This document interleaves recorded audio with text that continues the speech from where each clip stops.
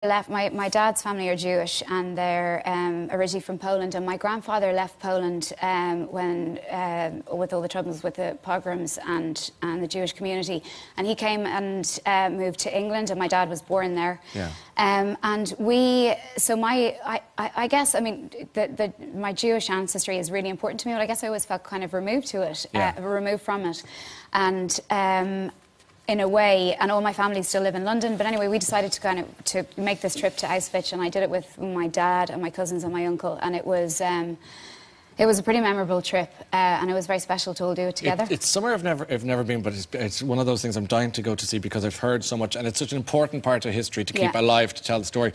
But for you as a daughter to go with your father and the heritage that you have in your family, can you tell us a little bit about what it was like for your dad to go through the gates, Arbeit macht frei, and then to visit the various sites and to kind of get a sense of that? It was so haunting, and I'll never forget it. You know, we were standing outside the gas chambers, and they had these little tea lights, and the rabbi was giving this amazing, heart-rendering speech about the history that had been there. And I remember, I think it was a Jewish trip essentially, and my cousin actually organised it.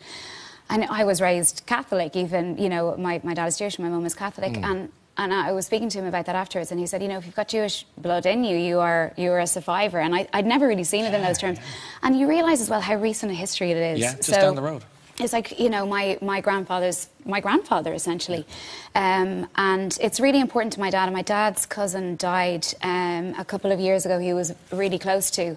And he really wanted to tell the story of their family coming to England. And a relative of his left Poland aged 12 and walked from Poland to Gdansk and worked his passage to get on a boat to England, and walked from Manchester to London. It took him 2 years to find an uncle of his who was based in London, and never saw his family again, left them. A 12-year-old boy. Extraordinary. So he really wants to write this book, and so he's taken that on board. He's writing a book. What a story. Yeah. I could